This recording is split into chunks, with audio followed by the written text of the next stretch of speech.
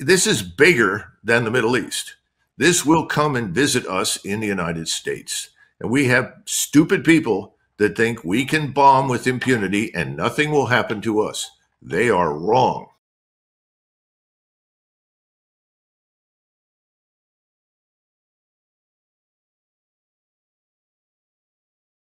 Let's bring in Colonel Douglas MacGregor. Colonel, I just want to first of all get your response, your reaction to what's been happening over the past few hours. The Pentagon admitting, well, we have no proof that Iran was tied to this specific incident, but they've got a history, so of course they're probably related to it, and therefore we need to launch and hit them hard. The president, we don't want to get out in front of what the president is going to do, but the president clearly is going to attack Iran in some capacity. We just don't know what it will be. And Iran saying we have no involvement in it. So just give me your reaction, first of all, to that back and forth. Well, facts have never really mattered in Washington. If Washington wants to do something, they're going to do it. And we need to keep in mind that certainly over the last 20 years, there's been a concerted effort to bring on war with Iran. I mean, this is nothing new. Iran has been depicted as evil incarnate, as responsible for everything that's bad in the region. And since it is viewed as Israel's not only but principal opponent, Israel's agents in the United States, the lobby, have pressed very, very hard for a very long time. Your viewers will recall that enormous amounts of money were poured into the Trump campaign in 2016 by very wealthy figures like Adelson. He had, I think at the time, supposedly dual citizenship, Israeli and American. And he was desperate for a war with Iran. That's one of the reasons that Bolton was assigned to the White House National Security Council, and he was the NSA. So this is nothing new. What is new is that now we have Biden dealing with the facts, and the facts are that Iran was not involved. And we've heard this sort of thing before. Remember, the initial response was that what Hamas did was on orders from Tehran. Well, there was no evidence for that either. These are Arab organizations. The people dying in Gaza are Arabs. They're not Iranians. And there is a tremendous difference between what we call Iran or Persia and the Arab states. That doesn't mean that the Iranians are disinterested in what happens to the Arabs there. But they have gone out of their way now for years to avoid provoking us. They could have done so in many, many different ways, but they haven't done it. You'll recall there was an attempt to punish us for the Soleimani assassination, but when the missiles were ultimately launched, all of them mysteriously missed their targets. And we were informed before the missiles were launched that they were being launched. And this is very simple. The Iranians didn't want to kill anybody. And we know from just 2 weeks ago, when they do launch missiles and they decide to target you, they hit you. They struck with great precision and violence targets in Syria and Iraq just recently.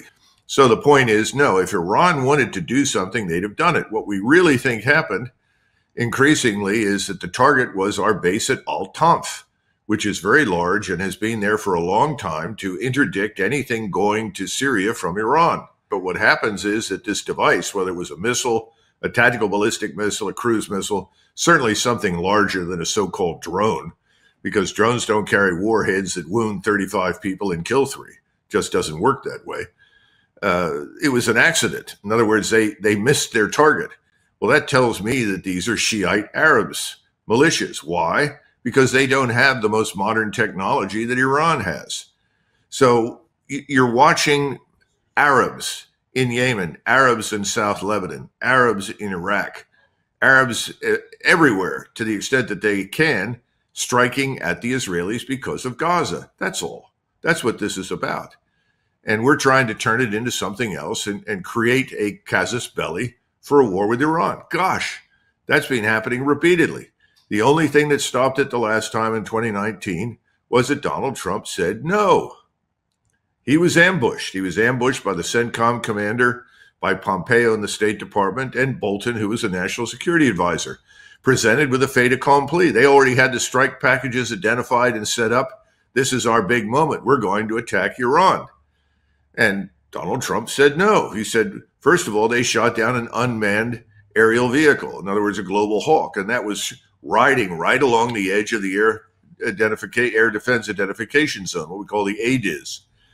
And under international law, if you put a military ISR aircraft right along the edge of the ADIZ, we have an ADIZ, everybody does, everybody has an air identification zone, then under the international law, the country that is under surveillance has the right to shoot it down unless you've informed that country that you are not a threat. Well, we didn't do that. It was a setup. People knew that the Iranians would shoot this down, which they had every right to do. And then Donald Trump said, well, how many people are we going to kill as a result of this strike? And they said, well, it could be 500, could be 800. And of course, he said, well, they didn't kill any Americans. This was unmanned. And finally, the key question was, well, what happens after the strike? Well, you get a war with Iran. And, right. And he said, well, I'm not sure we want that. That's not a good idea. So he avoided the apocalypse, okay, as far as Iran is concerned and we're concerned. Well, now we have this man, Biden. He's an altogether different personality. And I think in his own deranged mind, he is playing field marshal. And he's got everybody presenting him with all these options. And you have this chorus of people on the Hill.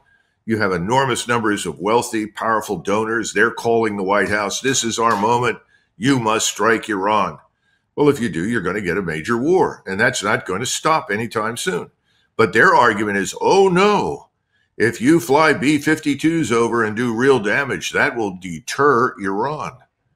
Well, if you believe that, I've got lots of swampland in Florida for you that I'll be happy to sell you because that's absurd. We're not going to deter anything. Right. That's the question. What are we going to deter? If Iran is not involved in it, they're not responsible for it, then how are we going to deter Iran if they're not responsible for it? The logic doesn't make any sense. And meanwhile, these are Americans who are all throughout this region at these outposts and these bases, in many of these spots illegally. And there's been really no discussion about that part of it at all. And the framing of it is, how can we protect our American forces? How can we protect our American forces over there? To my mind, it's, well, you bring them home. Exactly. You don't have them there. You don't have them in these illegal outposts. Well, sitting there as cannon fodder. And the Biden administration has admitted, even in a New York Times article just a few days ago, admitting that it's only a matter of time before they're attacked, before they're killed, before they're attacked. So they're sitting ducks. They're being used as cannon fodder here. Well, they've been magnets for attack for a long time, but certainly since the 7th of October, when Israel began its operations in Gaza. And it didn't happen immediately after 7 October. It really ramped up after many days had passed, because that's when people realized the Israeli campaign is not a vengeance campaign. It's not simply designed to, quote unquote, restore deterrence. In other words, scare everyone that Israel will come and kill them. It was a campaign designed to expel or kill the population in Gaza. And when that sank in, then these attacks began ramping up again by Arab formations that were in solidarity with their brothers in Gaza, in Hamas, and with the population there. Not even so much with Hamas, but with the Arab population.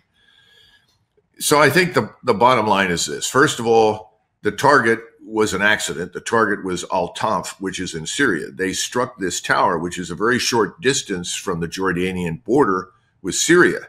But the problem is that, now it's been an accident. They struck these things, and people are presenting this as an Iranian plot, an Iranian strategy. I think this is very much like the Gulf of Tonkin incident. Remember, the Gulf of Tonkin incident really had never occurred. And the fight that we had finally was not what people thought it was. Americans were not killed in great numbers. Nothing was sunk. But we eventually ended up sinking North Vietnamese boats. Well, what is the mission for our forces on the ground in Iraq and Afghanistan? And when I asked that question in the Pentagon, when I was just a senior advisor, I said, what are we doing there? What's the mission? Tell me why we're there. Ultimately, nobody could give me a good reason. But the principal reason for us being there, I was told, was for Israel. Well, ultimately, it turns out in retrospect, we hold this small oil facility that belongs to Conoco up in the northeast corner of Syria.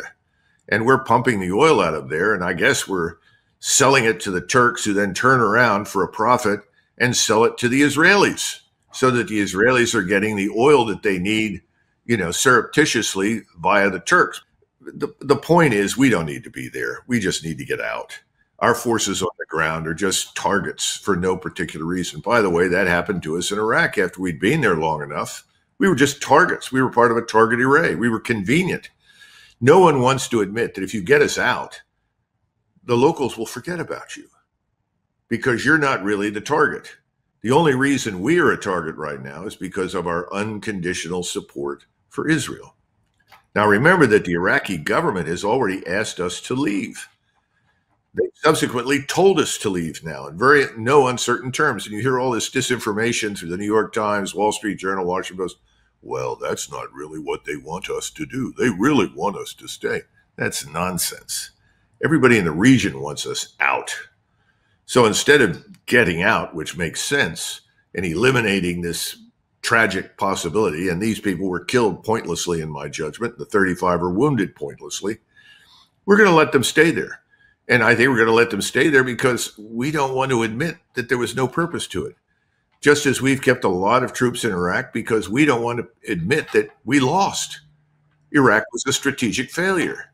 Syria is a strategic failure. Afghanistan is a strategic failure. Nobody wants to admit it. Washington never admits those things. So you're maintaining facades. It's tragic. And for the benefit of Israel, I played yesterday, the other day here on our show, from 2002, congressional testimony of Benjamin Netanyahu being asked by United States Congress, about what their intentions are, what they want. Of course, Netanyahu wanted the United States to preemptively attack Iraq, take out Saddam Hussein. We did his bidding for him. He also said, by the way, Libya. So we did the bidding for there as well. We took out Muammar Gaddafi in Libya. And then, of course, the third on his list, the most important, is Iran, of course, as you mentioned. So 20 years of asking to have us, the United States, actively attack Iran, looking through all manner of false flag attacks, whatever you want. They've thrown the kitchen sink at this to try to make this happen.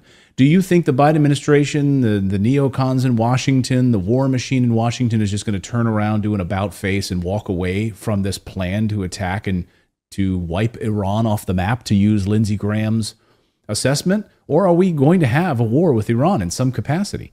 Well, I was asked that several times last year. Tucker asked me that, I think it was October, November last year, and I said we're on the path to war with Iran. I think we are. And sadly, I think we will do this. Remember that you have a third of the American electorate that is what I call the bombs away club. If you say we're bombing country X, they'll all cheer. They don't even know what's going on in country X, but they think our greatness as a nation is served by bombing people. It's not, but that's what they think.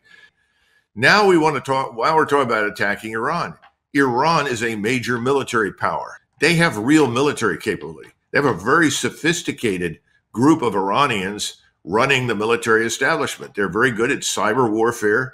They have excellent intelligence. They have brilliant missile technology. I mean, I've sat and listened to the Israelis who've given me very good briefings on this very topic. But the solution to that problem is not to poke it. If you poke it, it will launch. And they will launch and they can attack all the key positions that we have in the region. Remember, we have roughly 57,000 people on the ground in the region. In Qatar, Kuwait, Iraq, Syria. I mean, we just go down the list. All of those positions can be targeted and with great precision attack. Our air defenses are not very good. They simply aren't. They haven't worked well. Our air defenses that we built for the Saudis could not stop Houthi drones, let alone cruise missiles. So who are we kidding ourselves? If we do this, they're going to attack. I don't see anybody benefiting from this. This has been my problem with everything the Israelis have done from day one. I understand what they want. I understand exactly how they feel. There's too much emoting. There's not enough thinking. If we get involved in the Middle East this way, we're going to have at least a two-front war, maybe a three-front war. Obviously, the Russians are not going to watch Iran go under. They will prevent that. They will supply and assist and advise. If push comes to shove, they'll join, but they won't try to join. They'll try to stand in the background and provide the Iranians everything they need. The Chinese will do the same. If the Russians get involved, the Chinese may ultimately get involved because they're desperately dependent upon the oil and gas that comes out of the Persian Gulf. They're not the only ones. If the Straits of Hormuz are closed, if the Gate of Tears is closed and the Suez Canal, It's going to be hell to pay economically at home and all over the world. So eventually everybody will get involved, and we'll be standing next to Israel, hated, despised, and under attack from everyone.